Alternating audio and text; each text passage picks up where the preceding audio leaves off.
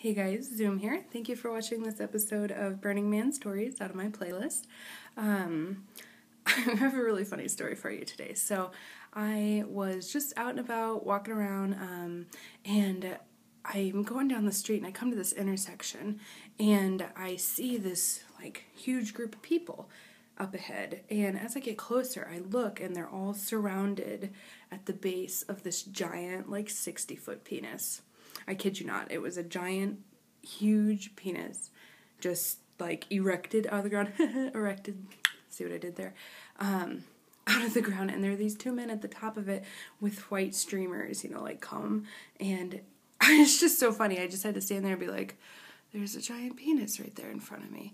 And so I get closer and I look, and it must have been some gay pride event, because there are just all these naked men surrounded at the base of this penis, hundreds of naked men, all shapes and sizes. I mean, you see everything, and at this point it's day 1 or 2, so I'm still kind of oh god, do I look? I don't know. This one guy, his nutsack was so huge, he got on his bike and he actually had to heave it onto the bicycle. And, there's at this point a lot of nudity happening at Burning Man anyway, but seeing all these men at the base of this giant penis and just their total, unabashed pride in themselves was wonderful. So it was really beautiful to see all these people coming together, celebrating themselves, celebrating each other, around the base of this penis, just the absurdity, and yet at the same time, beauty of it all was wonderful. So I just sat there and people watched for a little while. I talked to some people.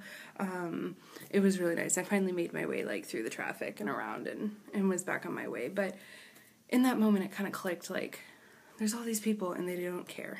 They are not worrying about their bodies. They're not worrying about what it looks like. They're not comparing themselves to each other.